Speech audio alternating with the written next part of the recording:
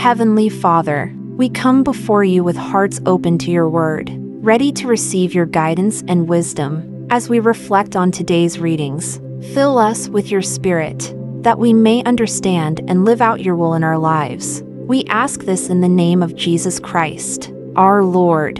Amen. Reading 1, Hosea 11:1, 3-4, 8-9. When Israel was a child, I loved him, and out of Egypt I called my son. It was I who taught Ephraim to walk, taking them by the arms, but they did not realize it was I who healed them. I led them with cords of human kindness, with ties of love.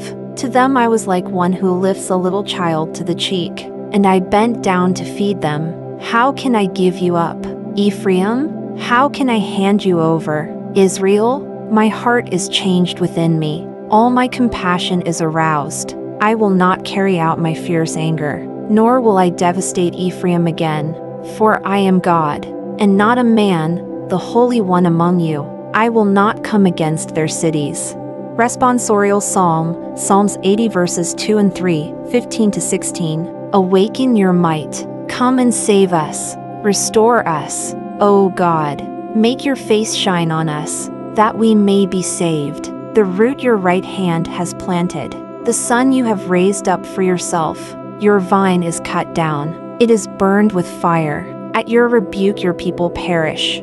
Gospel, Matthew 10 verses 7-15. As you go, proclaim this message: the kingdom of heaven has come near. Heal the sick, raise the dead, cleanse those who have leprosy, drive out demons.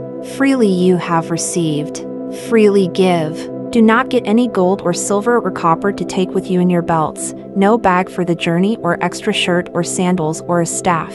For the worker is worth his keep. Whatever town or village you enter, search there for some worthy person and stay at their house until you leave. As you enter the home, give it your greeting. If the home is deserving, let your peace rest on it. If it is not, let your peace return to you. If anyone will not welcome you or listen to your words, leave that home or town and shake the dust off your feet. Truly, I tell you, it will be more bearable for Sodom and Gomorrah on the day of judgment than for that town. Prayer. Gracious God, thank you for your boundless love and mercy. Help us to recognize your guiding hand in our lives and to respond to your love with grateful hearts. As we go about our day, may we carry the message of your kingdom with us, healing and giving freely as your disciples.